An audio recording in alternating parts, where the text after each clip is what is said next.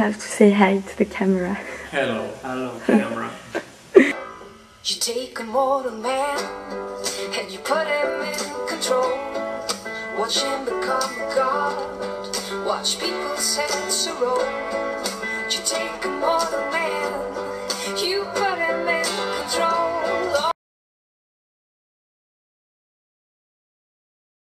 Yeah, I think there are a lot of people who have prejudices about metal music. Yeah. For me, and I just thought, oh, it's just about hell and destruction and Satan. Chaos. Yeah, but it's not.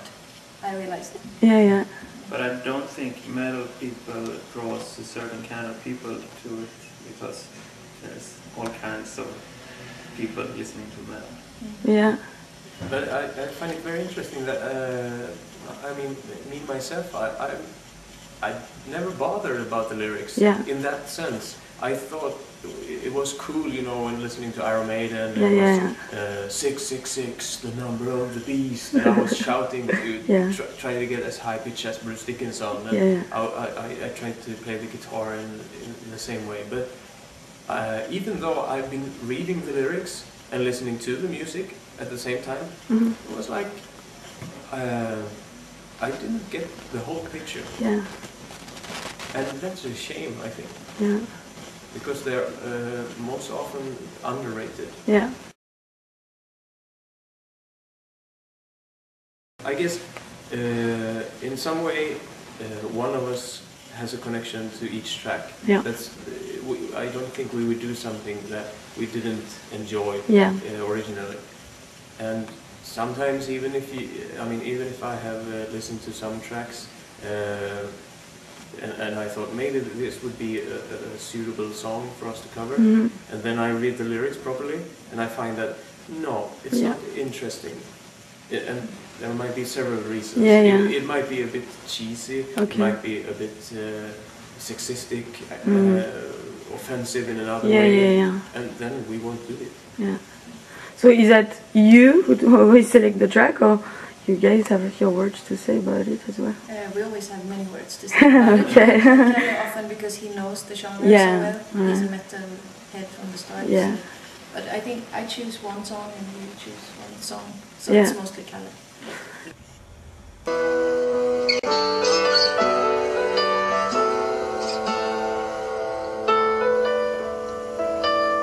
I finished with my man, 'cause he couldn't help me with my mind. And people think I'm insane, 'cause I'm frowning all the time and all day long. I think of things, but nothing seems to satisfy. I think I lose my mind if I don't find something. I would never come up with a song that it feels. We know each other so well, so I think already from the start I have a quite good idea of how we would feel singing this song. But someone asked me, how do you feel as a woman singing these songs? Because it's such a male blah blah blah. And for me it's a quite a strange question, because this is just a story. And I'm not representing it, I'm just telling a story. And as long as I can agree that this is a story that needs to be told, then I don't mind.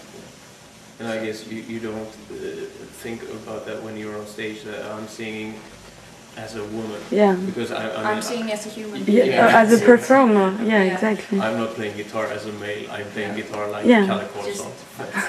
But you become a representation of the song when we perform it. Yes, but it doesn't necessarily mean that I am the song. I'm just a storyteller. I'm a tool.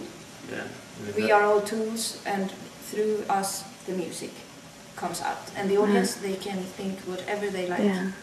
So it's just up to us to make it clear and obvious for them. I think it's the thing is to keep the story, but to strip it down. So we don't have so many tools: guitar and piano and voice. and how to still keep the feeling of the song. But also it can be difficult if there is a really long lyric to make it be interesting the whole way and to build it up, dynamic. And another challenge is, or it was in the beginning for me as a guitarist, and especially I've been playing rock bands, I've been playing metal bands, and always competing with the drummer. So you know you have to play loud. But suddenly I had nothing to compete with, and my impression was that, oh hey, I'm playing very soft here now. But we still argued about, like Harriet would say, you have to play even calmer. And I said, no, but then you can give me a feather and I will struggle with the feather because I'm doing my best here to play very calm. It's good to keep the groove and the intensity, but you put down the volume. That's really difficult, but it's fun. Yeah, it's challenging, that's for sure.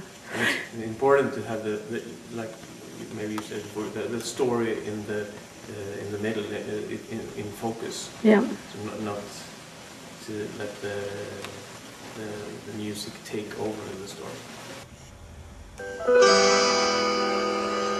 Can you help me occupy my brain? Can you help me occupy my brain?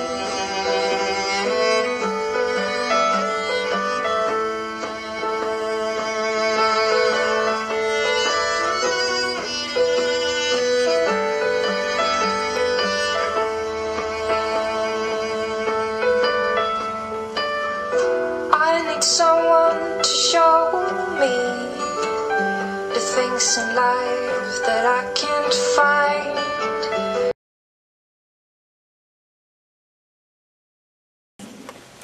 Very different reactions. Yeah.